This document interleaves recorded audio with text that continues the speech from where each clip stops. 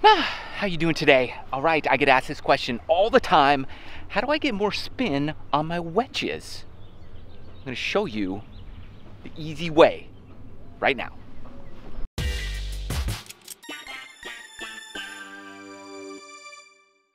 Okay, getting more spin on your wedge shots is a big issue out there in the game, and so I'm gonna give you the keys to be able to do that. Make sure you hit the like button, and look, I know like 70% of the people who watch my videos are not subscribers. So hit the subscribe button and the bell so you don't miss anything. Appreciate it. I'll wait. Okay, here we go.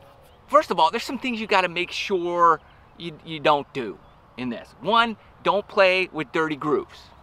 Don't do that, okay? That's for nut balls. Clean them out, use a tee, use a cleaner, use a brush, I don't care. Also, don't use clubs from 1908. That's not gonna help you, okay? Get some recent wedges with some decent grooves, okay? And then you'll be on your way, okay? That's pretty much, the newer wedges, stay in this, you know, recent decade, and you'll be good, okay? You'll be able to spin them enough. Got a 50-yarder here to the middle of this green. That's a tough spot to get a lot of spin. Now, with the methods I'm gonna show you, with the tips, it applies for basically every type of wedge shot, whether you're a little bit closer or a little bit farther away. This is how you get the maximum amount of spin on the shots you have. Now, I'm probably not gonna suck this back 40 feet from 50 yards, but I can get a nice stopper, okay? Hop and stop, or really control my spin a lot and get it a lot closer to the hole. So that's going to be the deal. I'm going to use my 60-degree lob wedge, M grind, 8 degrees of bounce, Vokey SM8, just so you know. And 50 to the center. And there's just some keys, we have some fundamentals we have to have down to be able to pull this off. I'll show you. Also, don't use rock hard balls. Okay, I don't care what you use, but I've got the Pro V1X. It's a good spinning ball. Use something that can spin. There you go. Okay. First things first is gonna be just your setup, okay? I want your stance narrow. Narrow stance. Don't get too wide, okay? We don't want too wide stance. Narrow stance. Weight's gonna be on the forward side here. So, right in here for me, okay? Weight forward. That's what you want. And I want that ball, man, like, if the belly button's middle, I want it like one ball inside of my belly button, okay? Right there. So here's my belly button, boom, inside, right in there. This is the good, proper position.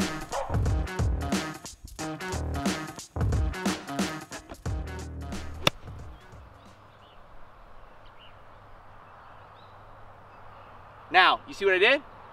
That's a no-no. See a divot? You gotta make sure you do not take that big a divot. You might think that, oh, that means I'm coming down on the ball, and no. That will get the ball up in the air high. We want it a little bit lower, control that flight so that we can get a little bit more spin. That's a good shot, but you can hit a gooder one. That's a better one. I was joking about the gooder thing. Okay, next piece. Don't worry, I'll fix that. Is, if I'm taking a big divot, it's because I'm getting way too steep. Okay? If I'm too steep, that ball is not going to stay on that club face long enough to get maximum amount of spin. So you really want to come in more shallow, not too shallow, but more shallow than steep. And that way you're making good, if you come here like this, you're boom, it's too much. It's too steep, and that ball is just, it's not going to compress like it should because you're digging into that ground and it's stopping your club from moving forward. So the club has to be moving forward more, or more during more time. Nothing can really slow it down too much, because as soon as that club head strikes the ground, it's starting to slow down, and then that ball's gone. And so it's a minimal amount of time, but I want that ball to stay on the face longer. So I'm not coming in like this shallow, like way in here, but I'm more shallow in here with my hands deeper, okay? So I'm just taking it deeper. So I'm keeping those hands close to my thigh on the backswing. Here, okay? That's like the second piece. So I'll take less of a divot this time.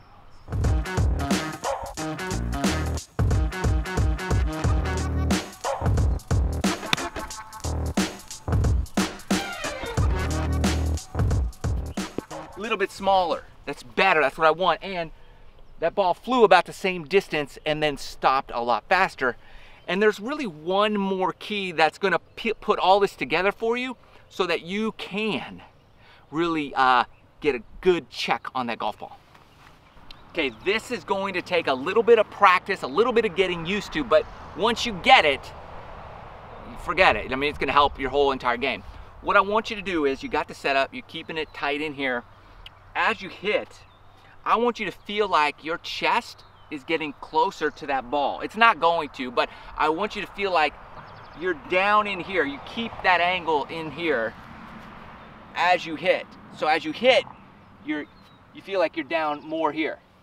What it's gonna do is force that right elbow to stay bent through the hitting area. So as you practice these shots, you're gonna be down in here, and I want you to keep that right elbow on your stomach the whole time and stop here, okay?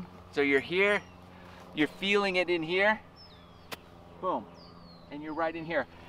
That's going to help you with ball compression. The longer you stay down here, okay, and move fast, it's gonna force you to rotate and really get maximum club head speed for that area that's going to be on the ball. And that's what you want for most spin. But once you come up and out of it, you're flipping and you're losing that ball compression that you need so much to get the maximum spin. So just take a few practice swings right in here and stay down there as you hit.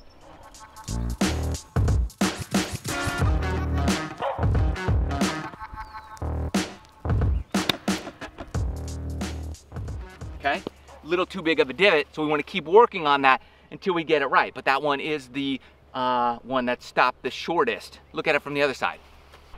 So if you get too big a divot while you stay down, okay, which I did on that last one, you want to then keep taking it more shallow until you get you just really want to brush that grass, like Greg Norman style.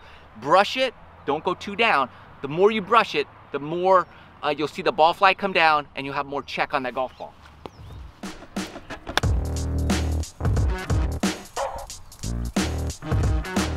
That one was perfect.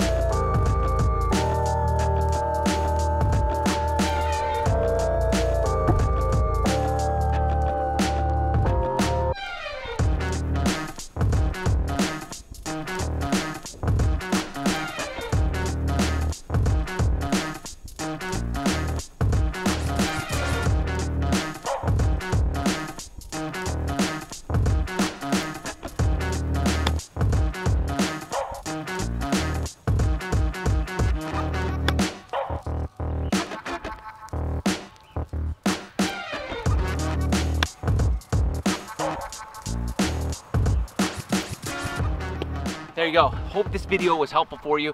Work on those keys and you'll find the lower you hit your 60, the more bite it will have and the more control you'll have. It's gonna take some practice to get all of it down, but eventually you start seeing things starting to click, you'll start feeling it better, and you'll be able to compress that ball to the point where you can really control the trajectory and the spin. You're on your way. That's how I get more spin on my wedges. Comment below, let me know how it's working for you, what you might be having problems with.